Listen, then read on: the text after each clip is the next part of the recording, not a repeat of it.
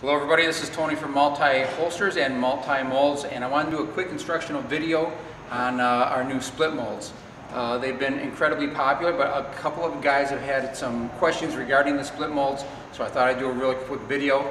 I do plan on doing a more detailed video here within the next couple of weeks, but for right now, I want to do something just a couple minutes long that'll kind of get you through to see the versatility and what you can do with these split molds. So if you come up a little bit, basically the split molds, way we've been sending them out is on one solid board. You are more than welcome to cut these and modify them to make them work for you. What we've been finding is some of the guys have been having trouble, this spacing may be a little bit too close. If it is, well, don't be afraid to cut the boards. What I do on this one here was I actually cut it, and I took that, there was 3/8 of an inch in between there, and I actually cut a board, and this here is a 1/2 inch strip. It actually works a little bit better. So for this video, basically, I wanted to do a taco style or a fold over style holster. The other thing that you can do is if you wanted to add in retention, these are 1/8 of an inch thick. So 1/8 of an inch plus 1/8 of an inch is going to give you a 1/4 inch basically play in the holster. Of course, you've got your block, however you're going to do your blocking, or if you're going to do straight draw, FBI forward cant, left hand, right hand, mid rise, deep concealment, whatever the case may be. So basically, I did a press, and this is what came out of it. This is, of course, using, I got to give a plug to HD for his vacuum former. It's a very good former. I'm very impressed with it so far. I'm having a lot of good luck with it. But basically, this is what I got out of it. If you need, a lot of times if you have aftermarket sights or anything like that, you need to put a little bit more room in between the sight channel. Well, all you got to do is just cut a little bit of a larger board in between and make it, work for you. This is 1/4 inch material. I wouldn't go any more than 3/8 because we're using 3/8 of a material. But once you heat this area up, it kind of becomes fluid anyway, and it's going to be going around a mold. So after we got that, essentially what I did was I took a mold gun and wrapped it right around. I put it in the middle of a strip heater, heated it up, and right around the mold. So basically, and you can see right where I have the 1/4 inch material where it's blocked out, that 1/8 of an inch.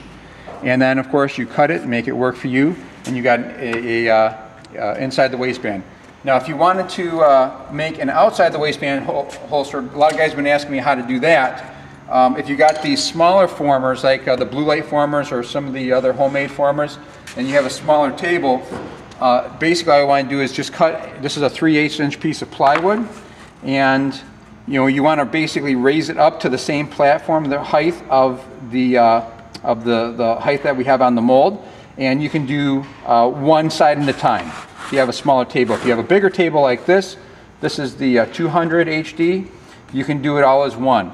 Now what I did was I took a couple pieces of scrap, and I did a vacuum form. All you got to do is just basically put it together now, cut off the excess, put this together, and you'll get this.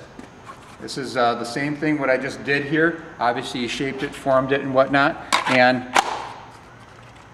no shake, no rattle, and that's basically what you get for an outside the waistband.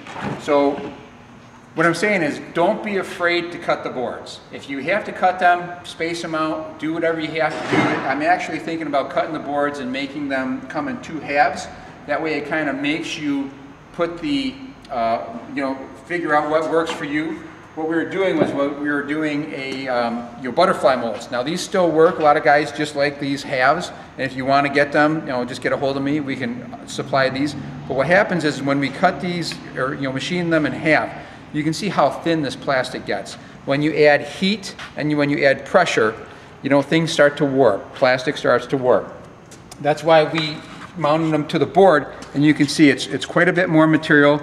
So these, in my opinion, are going to last a little bit longer. You're going to get a little bit more versatility out of them, and they're going to take more, they're going to be more resistant to heat and more resistant to pressure. So if you have any questions, that's pretty much all I wanted to go over today. But if you have any questions, please by all means try to get a hold of me. I am at Tony@multiholsters.com or multimolds@yahoo.com. And that's pretty much it. If you have any questions, please get a hold of me, and I hope to talk to you soon in the next video. Thanks.